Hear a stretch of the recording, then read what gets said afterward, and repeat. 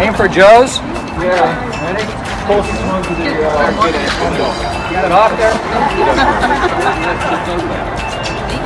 It's just going to land right there. I'll move up.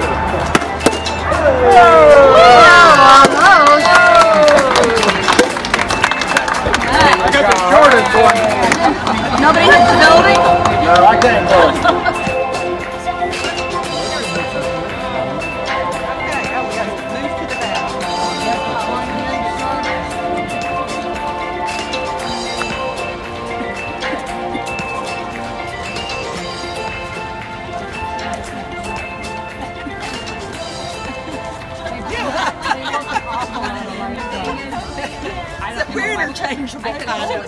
Our voting friends, our family, to us. So we appreciate you making the time today to come out and help us christen our new Kismet. This is the third boat we've christened. We christened one up in Charlevoix, we've christened one in Portland, Oregon, and now in Fort Myers, Florida. I think this might be our last one. But Never say never.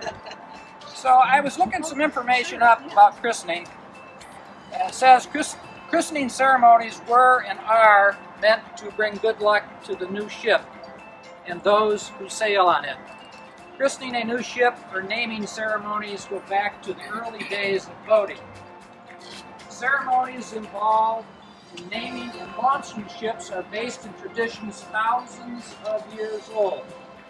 In early rituals, ship christenings of the Vikings were marked by the spelling.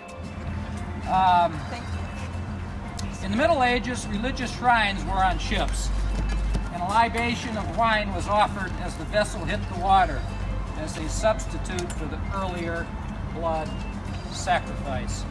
The wine was poured on the deck to appease King Neptune for good luck and safe voyage, which is what we're trying to accomplish here today. Ancient seafaring peoples rimming the Mediterranean launched their ships with rituals having religious overtones. These practices, varying in form as nations and cultures evolved through the centuries, have carried over to the present christening and launching ceremonies. Interesting enough, if you're superstitious or not, this is a fact. The Titanic was never christened.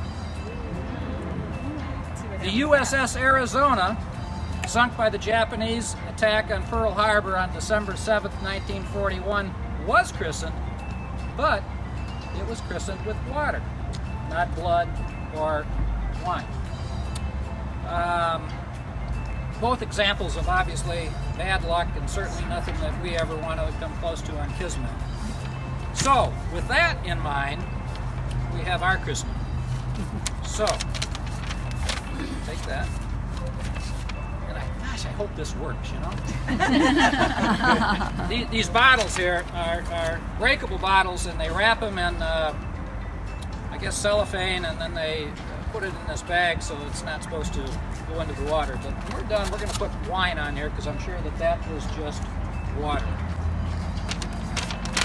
So, for thousands of years we have gone to sea. We have crafted vessels to carry us, and we have called them by name. These ships will nurture and care for us through perilous seas, and so we affectionately call them she. To them we toast and ask to celebrate Kismet. To the cruisers of old, to Kismet.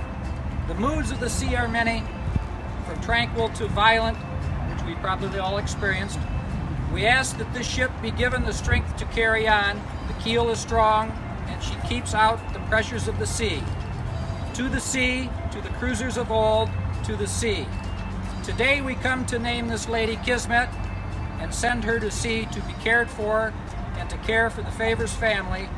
We ask the cruisers of old in the mood of God, that is the sea, to accept Kismet as her name, to help her through her passages and allow her to return with her crew safely. To the sea, to the cruisers before us, to Kismet. So, let's see if this really works. So you drink before the bottle breaks or after?